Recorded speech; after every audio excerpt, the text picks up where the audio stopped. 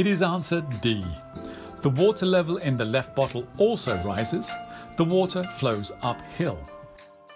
If Mr. Santa closes the middle bottle with a lid, there can no longer be any equalization of pressure via the air.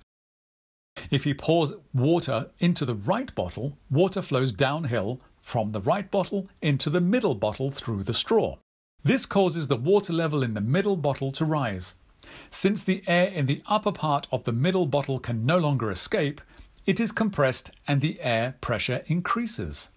This increased air pressure now pushes the water of the middle bottle also into the straw uphill to the left bottle. Water can escape there, so that the water level in the left bottle rises, and at the same time the pressure in the middle bottle is somewhat reduced. A new pressure equilibrium is established. Wells have been built according to this principle, which is also called Heron's Well, for 2,000 years.